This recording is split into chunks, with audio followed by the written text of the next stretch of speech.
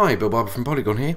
In this video we're going to take the wooden floor material that we made in the last video and add in some surface imperfections, namely some smudges and scratches, to give our floor a more realistic lived-in feel.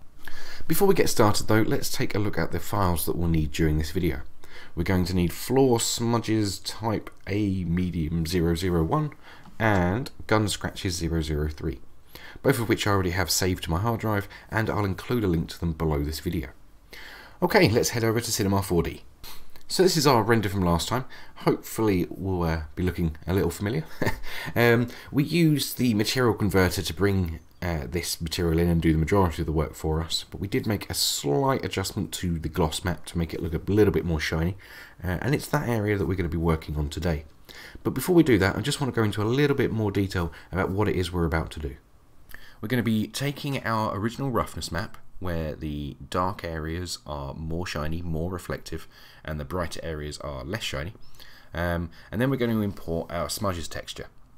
We're going to take the brighter areas of that map, i.e. the footprints and smudges and whatnot, and add that over the top of our roughness map. So on the actual material, wherever there's footprints and smudges and whatnot, the reflections will be more blurred, less reflective, just in those areas, which is exactly the sort of effect that we want. Once we have this sort of combined roughness map, we'll then feed that into our wooden floor material. Okay, let's get to work.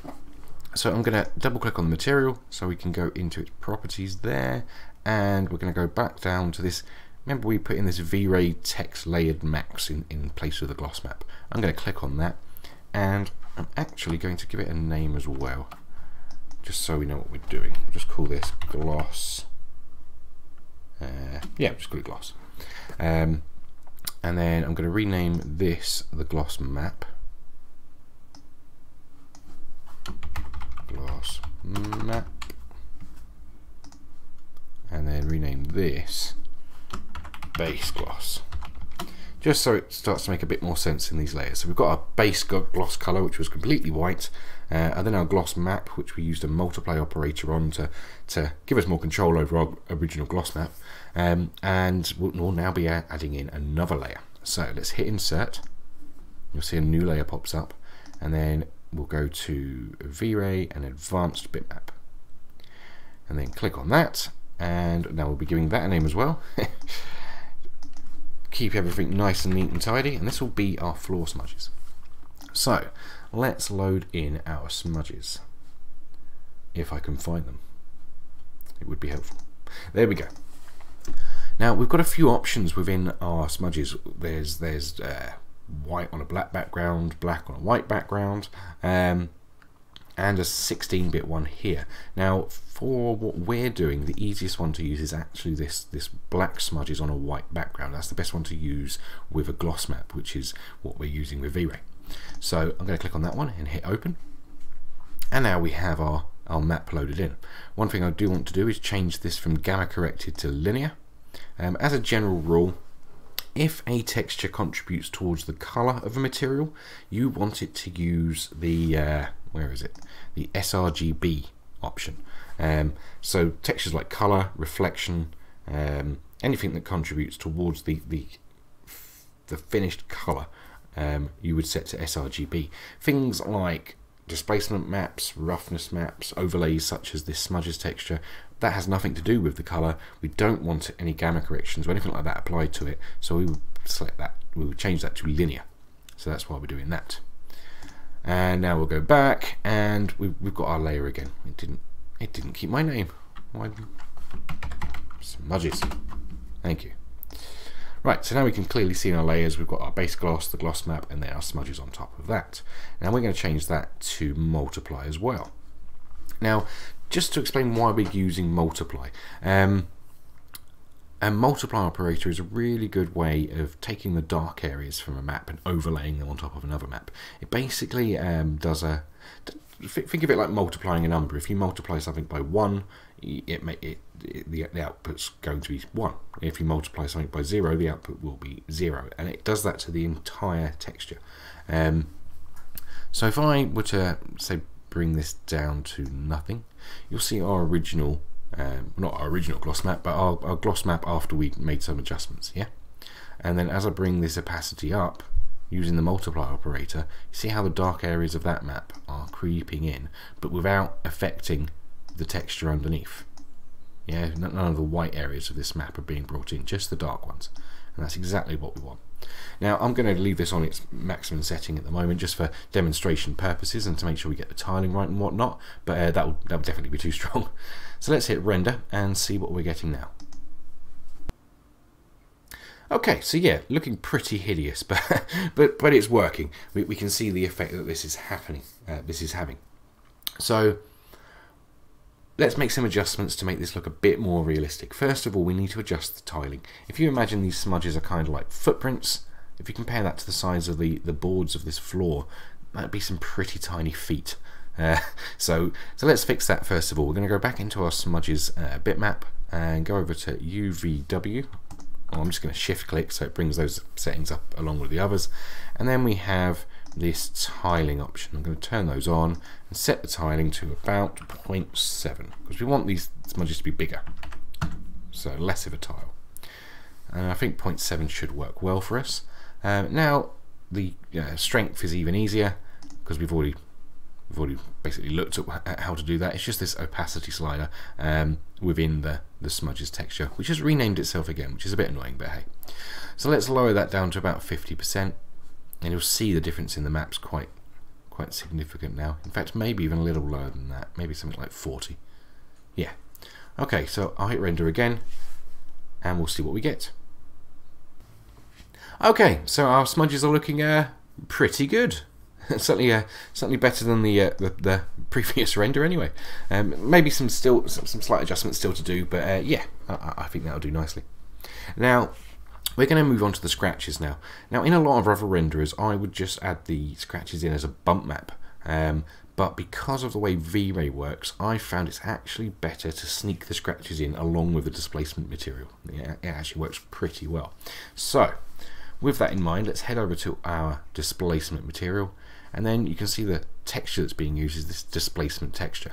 Now, we're going to do exactly what we did before and bring in a... getting lost now.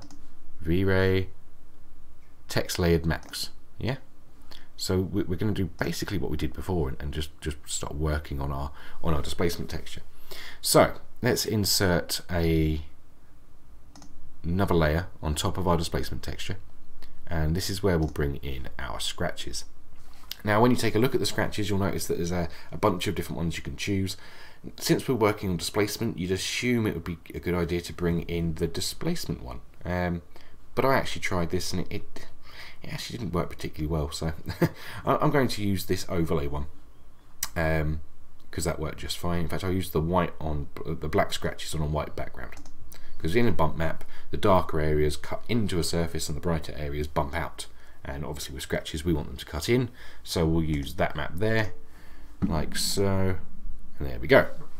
Now what we want to do is change this again to multiply, because we want to take the dark areas from this map and overlay them on top of our original displacement map. We don't want the bright areas. So I'm just going to change that to multiply. And now it's kind of difficult to see, but you can see our scratches starting to affect the roughness map. What we do need to do is go into that texture though and change that to linear, like we did before. Okay, so with that done, I think if we hit render, we should see probably quite a horrid result, but we should see some effects, so let's give that a go.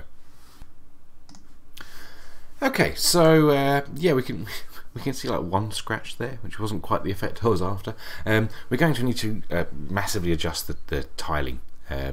So let's click on our texture there.